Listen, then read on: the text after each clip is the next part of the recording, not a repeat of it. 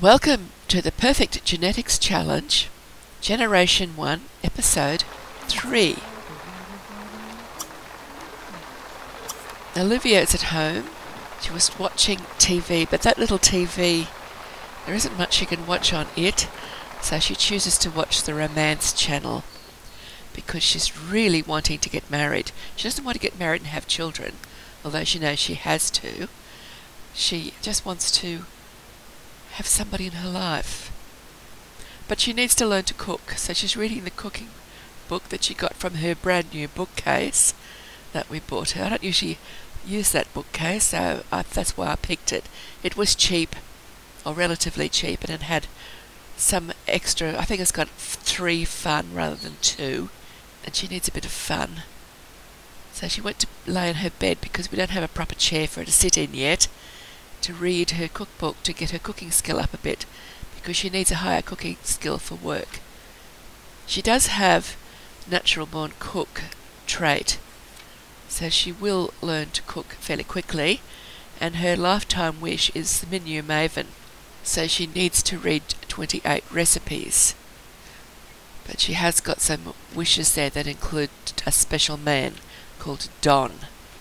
Now Don is green. I made him in Create a Sim, and I'll probably make all of the spouses for my heirs in this series because I want to play around with skin colours and things like that. Of course, I'm not using any custom content skins. I've just kept the moon cut gem that she found earlier.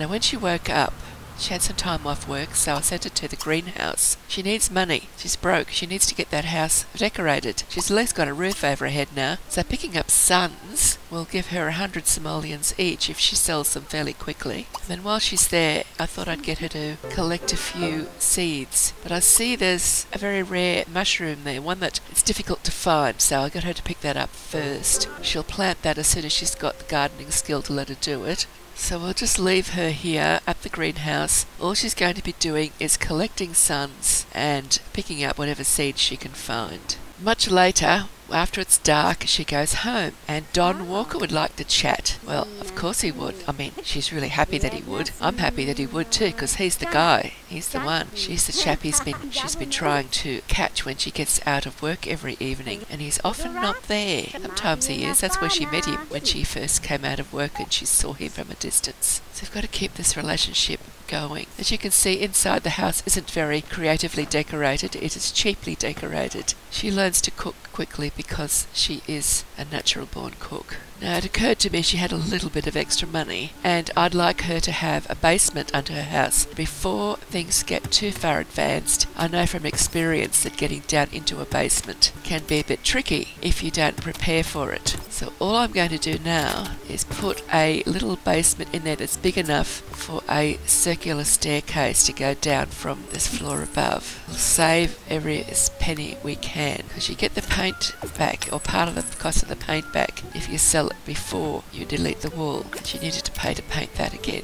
Now draw the basement in, so she's got somewhere to put the staircase, and I'll make it a circular staircase because they take up less room. Just turn it around a bit with the keyboard, page down, and that will put it just where it should be. That's it. Bit of free flooring, bit of cheap paint, just in case she goes down there. We don't want her to get a negative unfinished room moodlet. Poured cement on the outside, it just looks tidier when you're going down. Now she can plant some of the seeds that she just collected. Unfortunately, it's the night of the full moon. It's not a good night to choose to plant seeds. She can't afford a fence yet, and she's not a green thumb, so even if she did have a gardening skill of 5 or above, she wouldn't be able to revive her dead plants. Because a sim with the green thumb trait, once they get to the gardening skill of level 5 or above, here's the zombies. They can revive dead plants, so it doesn't matter if the zombies get into the garden and kill the plants, because you can always revive them, because the zombies only make them dead.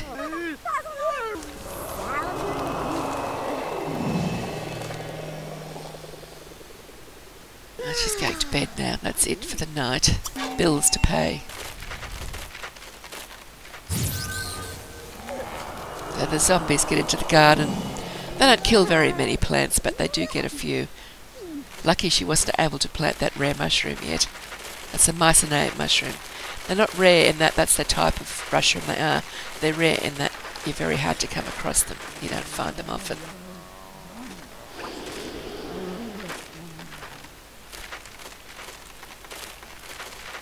But it's good for her to have a garden at this point because she can work that garden and get her gardening skill up. And I want her to have up to a level 7 at least in gardening, because by level 7 you can plant anything. I'll get her to dispose of her dead plants rather than wait for her to get somebody living in her household that has a green thumb. That will have to be one of her children who gets a random roll of traits that turns up with a green thumb. May not happen. Let's build her a little cheap fence so that next time it's a full moon we'll keep the zombies out.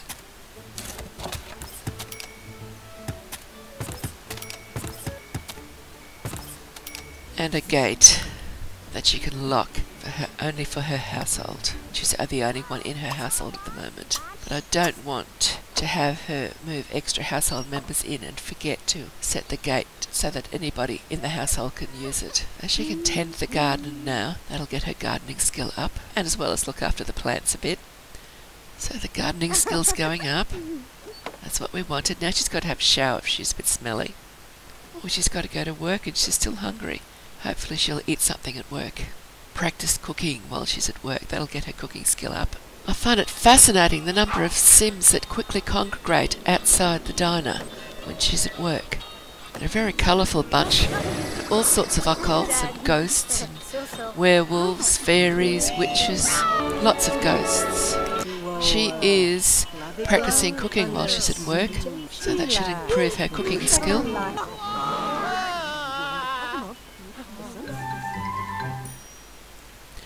So she's got an opportunity. She needs to go to Egypt to get the recipe for falafel.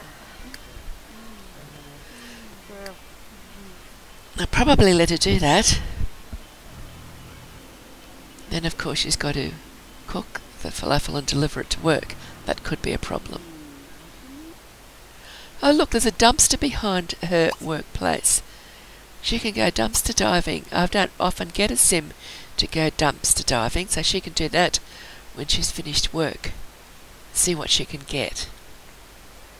She's nearly ready to finish work, so she'll be out of there any second now. It's very quiet at the front at the moment. Don doesn't seem to be there, so she might as well just go dumpster diving and she finishes work. There's her ride home beeping for her, but she's not going to take it. She's going to dumpster dive. Here she comes. Heading out the back. Wonder what she'll get.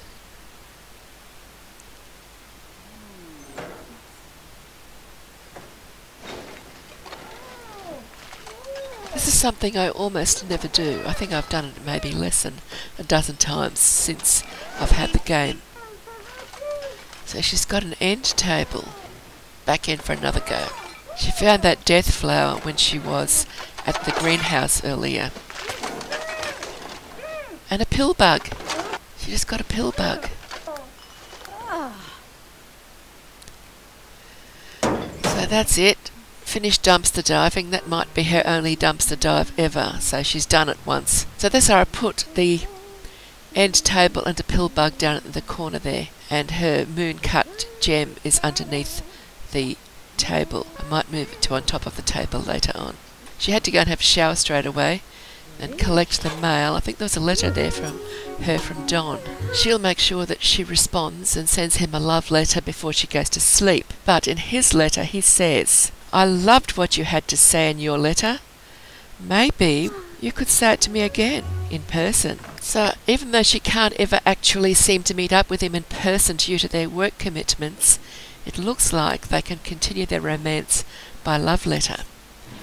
So I won't worry quite so much about her not being able to actually meet up with him because of their work commitments. And I'll pursue their continued romance by love letter and phone calls.